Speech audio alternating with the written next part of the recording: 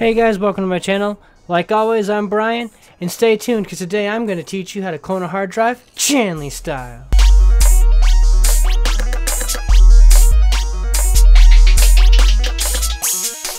The hard drive I'm cloning from is my old OCZ's Vertex 3 120GB. And I will be cloning it to a Samsung 850 EVO, 250 gigs. The Samsung comes with an installation disc, a guide, and a warranty, and obviously the SSD. Now this is the lightest, probably thinnest SSD I've ever seen. First I thought this was plastic, but it sounds like metal. And so I'm pretty excited to try these out because I hear a lot of hype about them. I'll also be using my hard drive docking station. There's a few other ways you can do it. There's USBs, and you can even hook it up directly into the computer to be able to clone it, but this is just easier and outside of the case, and then I can put the hard drive in later. Okay, so as you can see right here, my hard drive's a little maxed out. For the last couple of updates, it's just gotten out of hand. I already went ahead and installed the disk and put the hard drive into the hard drive bay. Click on install, and then you're going to go to data management,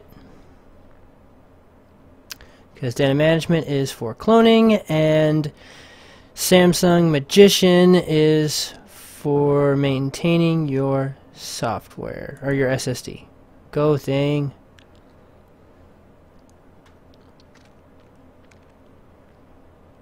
English unless you speak a different language. Next. I agree to the terms. Install.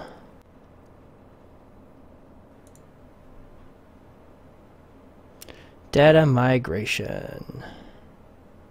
So my existing storage device to the Samsung. Start. Yep, that's right. It pre-populated the C drive to this. So all I do is just click start. Warning, when cloning starts, all data on the target disk will be deleted and cannot be recovered. All the files on the source disk that are open cannot be cloned. Please close the running files before cloning. Would you like to start cloning? Yes. Alright, this could take some time, so I'll get back to you guys in a little bit. The transfer maxed out at around 24 megabytes a second and took less than an hour. Excluding the hour-long wait, this actually went really fast. Here's the OCZ right now, so I'm recording with the Samsung actually, and I've already noticed a pretty perceptible increase in performance. When I click on a shortcut, it opens almost instantly. Like I said, it's very noticeable. I wouldn't say anything bad about Vertex, but you know, 3 years down the line, the technology has improved a lot. Alright guys, thanks for tuning in. Don't forget to check out my Facebook, Twitter, and Twitch if you're into that kind of thing. Talking to me is always fun. This was cloning a hard drive, Chanley style.